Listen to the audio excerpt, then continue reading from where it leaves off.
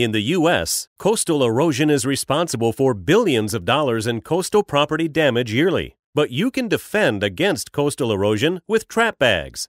Our TrapBag systems are fully tested by the U.S. Army Corps of Engineers. For a quick and efficient installation, start by leveling the area. You will need to lay down the scour skirt. Place approximately 2 cubic feet of sand per linear foot in the center of the fabric. Then, fold the scour skirt back over the sand. The TrapBags will be placed on top of the folded scour skirt. Step 1. Place the TrapBag bundle in the desired location and pull it open like an accordion. Step 2. Pull the TrapBag bundle tight and fill the first 2 cells half of the way full of sand.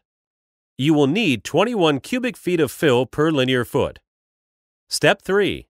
Using 2x4s, create frames inside the last cell of the first section and the first cell of the next section.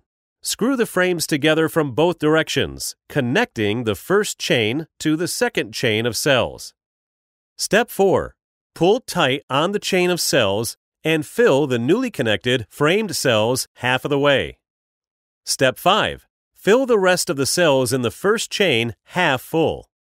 Make sure to fill 2 cells simultaneously by dumping the fill over the coroplast partitions.